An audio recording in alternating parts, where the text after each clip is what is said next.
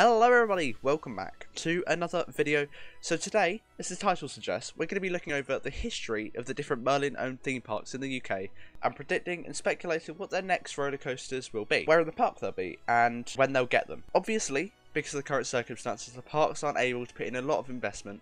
For example, before the pandemic, I would have said that Thorpe Park would have probably announced their coaster at the start of 2021 season. However, that seems increasingly less likely as the time goes on because, well, they're just not going to have the money because they've had to have shut for, like, what, 4 months this year? More than they needed to. So, yeah, it just doesn't seem that likely. So I will be taking that into account as we go along. Let me know what you guys would like to see in these parks in the comment section. So yeah, let's get on with the video. So I'm going to start at Thorpe Park. Last time Thorpe got a coaster was back in 2012, and that was the B&M Wing coaster called the Swan. This is the most recent coaster, however it's not actually the most recent time that Thorpe Park have ploughed money into attractions.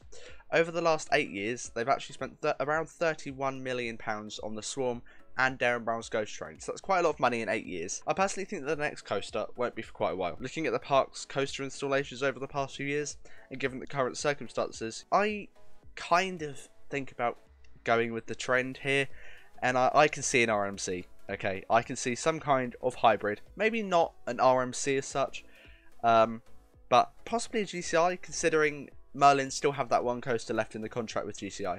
I could actually see first of its kind GCI hybrid coaster being installed.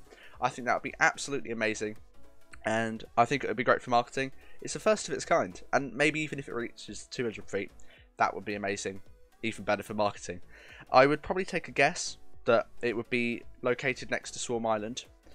I think that would probably be the perfect place, because obviously the GCI coasters don't need to have really long layouts. It could probably be a nice twister layout, but hybrid. I think that would be absolutely amazing, and I think that would just be really good for the park. Another thought that I had was a possible installation of an RMC Raptor or T-Rex. Considering the park gets quite long queues, I would lean towards seeing a T-Rex more than I would a Raptor. Obviously, it's got the 2 seats per row instead of 1 seat, so definitely get higher throughput, but it doesn't lose the snappy transition of the Raptor. And I think that would be really, really nice to see in the park. Especially considering it would be the first RMC in the UK and one of the first in Europe, actually. I would like to see a ground-up RMC similar to Zadra at Energylandia, but I'm not sure how much that's going to happen. I'm not sure they could really fit a really good RMC in, well, I don't think they can fit it on Swarm Island, and I don't really see them going across Loggers Leap, but it could happen. I think it's unlikely, but it could possibly happen. It would be great to see one, and maybe even trying to take away the top spot from Untamed with the most inversions on a hybrid roller coaster. That would be pretty nice. Anyway, whichever way the park goes, I can see the next coaster probably being a hybrid of some sort, maybe even being themed to like the Escape from the Swarm, or even an experiment to overrun the Swarm, or something like that gone wrong. I think that would be a really cool theme. I've seen that on, I think it was Digital Dan's contest for the next coaster to go on Swarm Island, and I thought it was a really nice theme, and I think that would actually go really well. So yeah, I would say the next coaster for Thorpe Park will be in probably 2024, 2025-ish, but I would say it will be the next Merlin roller coaster. I don't think we'll have to wait for another Alton Towers ride or whatever. Yeah, I think 2024 back of Swarm Island would be a perfect place for it to be. Yeah, let's move on. We'll go on to Alton Towers now, and yeah, the park last got a coaster back in 2018, which was the Wicker Man. Absolutely fantastic ride, might I say. Brilliant. One of my favourites in the UK, actually. It's a GCI Twister, which took up the second coaster in the contract with GCI. And the Towers seem to have been getting more coasters than Thorpe Park since 2003. So I could see something happening sooner. Obviously, Thorpe Park have taken 8+ years to get a coaster. So I could see Towers getting one probably 2025, and they only have to wait 7, maybe even 6 years. Maybe, I'm not 100% how much I actually see this, but it's a possibility that both Thorpe and Alton Towers get one in 2024. But that's quite a lot of money for Merlin to spend in 1 year, so I'm not 100% sure how well that's going to go. But it could happen. I mean, there's been 5 coasters being added in 17 years since 2003 at Alton Towers, where there's only been 3 at Thorpe Park. So, as I say, it's definitely more likely that Alton Towers won't have to wait 8+ years to get a new coaster. So yeah, although Alton Towers, I feel like they might be slightly running out of room. Obviously, they've got the huge forest in the middle, but I don't think they really want to cut down trees for that or anything. So I don't see them using that space at all. I could probably say that the next coaster would probably be between Galactica and the G&H car park for Splash Landings Hotel. I think it's quite a nice area. Could be quite good. Maybe themed to a space flight gone wrong, possibly. And I think that would go really well with an SNS Axes coaster. Once again, it would be a world's first, but Alt Towers have never worked with SNS before. So I'm not sure how well that would happen, really. Like, I feel like they might not want to risk it, especially considering it's a prototype. Yeah, I'm not sure whether they'd actually want to do that. It could quite easily become plagued with problems, and we don't want that to happen, do we? So, yeah, I could also kind of see a Raptor or a T-Rex, similar to Thorpe Park. And once again, it would be the first of a kind RMC, be the first RMC in the UK, and again, I think that would be brilliant. But I'm not sure whether that would happen. I think the most likely would either be an SNS Axes or a T-Rex. I don't really see anything else happening. Obviously, some people say get rid of Rita. I agree. I hate Rita. It's really rough and it's just not that fun. I definitely prefer Stealth 100%. So it would be a good idea to replace Rita, and they could put maybe a Mac multi-launch there, which would take up the space much better. It would be a lot more fun. There'd be inversions on it, and I just think they could fit in a Mac multi-launch much better than they could with the Intamin accelerator that they've already got. But Pleasure Beach got one in 2018, so I'm not sure whether they'd want to steer away from that, because there's already one in the UK that opened very recently. So I guess we could see there. But yeah, I would say that removing Rita is incredibly unlikely.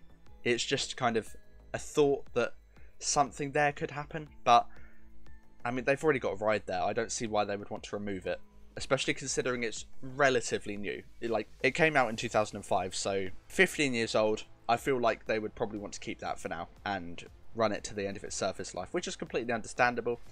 And yeah, I would definitely say that the most likely option is either an SNS Axes or an RMC T-Rex coaster. So, moving on to Chessington. The last time Chessington got a coaster was way back in 2004, which was the Maurer spinning coaster known as Dragon's Fury. It's a pretty good ride, I'm going to be honest. It's not bad, especially for Chessington. It's not meant for thrill seekers, so they're not going to have amazing rides there.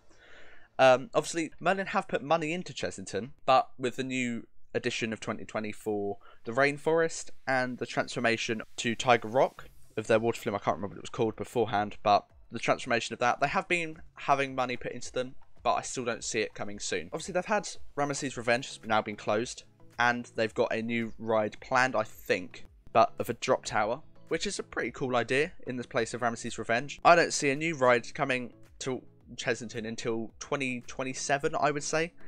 They don't need a new coaster, as I say. They're not meant for thrill seekers and enthusiasts, so yeah, I would probably see some kind of Zamperla Moto coaster alternative, possibly themed to a jungle where you're going around and exploring it on a motorbike or even a quad bike. I think that would be pretty cool. And using an LSM launch instead of a hydraulic launch, and obviously keeping it so kids can go on it as well, because they don't want to go there and not be able to go on one of the rides, especially considering that's who it's meant for. And finally, we've got Legoland Windsor Resort. Of course, Legoland got a brand new art engineering kiddie coaster called the Duplo Dino Coaster this year, new for 2020, so I don't see one coming soon. But obviously Legoland has a younger target audience anyway, so I definitely don't see a new coaster coming to the park for a long time, especially considering their installations throughout the years. They have had one coaster in this century, so yeah, it probably won't happen for quite some time. I would probably say that the next coaster would be maybe a Sierra kiddie coaster, and I would probably take a guess that it would be installed